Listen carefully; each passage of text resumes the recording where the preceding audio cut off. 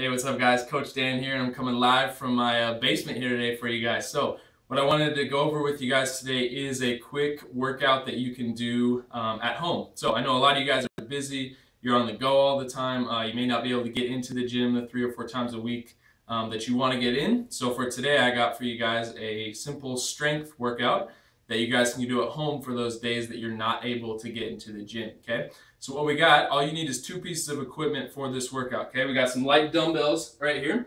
You guys can pick up a pair of these anywhere from like 10 to 25 pounds. You'll see the exercises I'm gonna do with them in a second. You can just kind of judge what's the best resistance for you. The other pair of equipment I got here is just some valve slides or furniture movers. You guys can get these at Lowe's or Home Depot for a couple bucks, really easy to pick up. Again, they're just furniture movers. So what we got today, guys, is 5 exercises. We got 1 exercise for every major movement.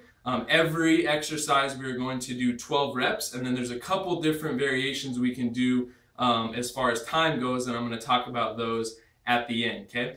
So with the 5 exercises, the first one we're going to do is a lateral lunge. We need 1 valve slide for that. We're going to grab our dumbbells.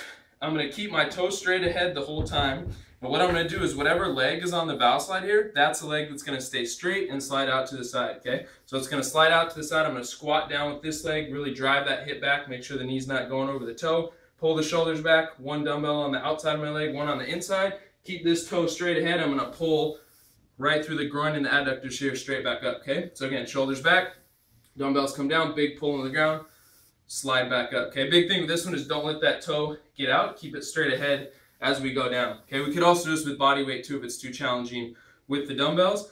And we're gonna go 12 reps on each side on that one, okay? Next, we're gonna go into our push-ups. This is one of my favorite exercises here with the valve slides.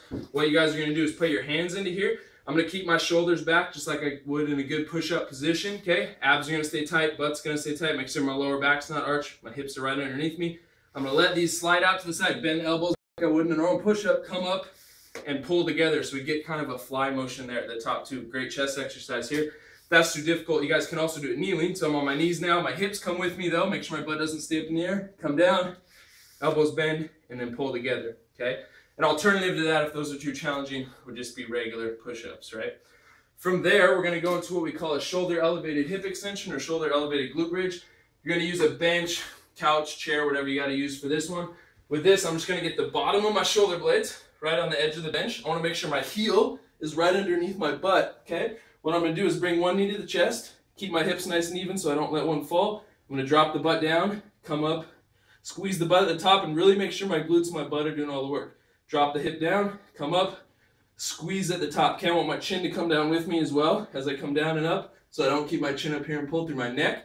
The other thing with this one is we really want to drive through the heel, okay? We don't want to come down, put all that weight in our toe, really drive through the heel, make sure the butt's doing all the work at the top, make sure it's turned on at the top, okay? If you're feeling that too much in your hamstring, bring the heel a little closer to the butt, and then do that same motion, okay? If you're still feeling that a lot in your hamstrings or in your lower back, we just drop down on the ground, right, and just go into that single leg.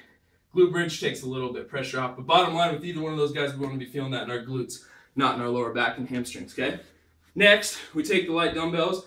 We're going to go into what's called a renegade row. This is also a great anti-rotation or core exercise. What I'm going to have to do is turn on my obliques and my hips so that when I pull up, I'm not opening up my hips, okay? So a great core exercise here too. Push-up position, shoulders stay back, get feet a little wider than normal. So when I pull, I'm not rotating. I'm keeping my hips parallel to the ground. Drive the elbow up, come back down. Drive the elbow up, come back down, right? That's too challenging. We go kneeling position, still keep the abs tight. Make sure the lower back's not arched. We pull from that kneeling position, okay? And then we're also going to go into another core exercise, and this is going to be our body saws, okay? So with the body saws, you guys are going to go toes on the valve slide, plank position, shoulders back, abs tight, butt tight, make sure my lower back's not arched, my hips are nice and tight, abs stay tight, push back, pull forward. I'm not letting my butt get up in the air, just pushing back and forth through my lats, okay? That's a great anti-extension core exercise, okay? So, 5 exercises of that, guys. There's a couple different ways we can time it. We can go through 1 full round of that, take about a minute, minute and a half rest, go through it again and do that 3 or 4 times, so just 3 or 4 sets with a minute or 2 in between. If you guys want to work on a little more fat loss and keep your heart rate up a little more, you can do it in a density format, which just means I'm going to put 20 minutes on the clock and I'm going to go as many rounds as I can get in 20 minutes, okay? And if this is one you guys are going to do multiple times, each time you do the density one, obviously you can try to beat how many rounds you got last time. Caveat with that, though, is you guys got to keep good form. Don't sacrifice form to get through faster, okay? If you guys have any questions, hit me up on my Facebook page or on Twitter, and I'll talk to you guys soon. Thanks.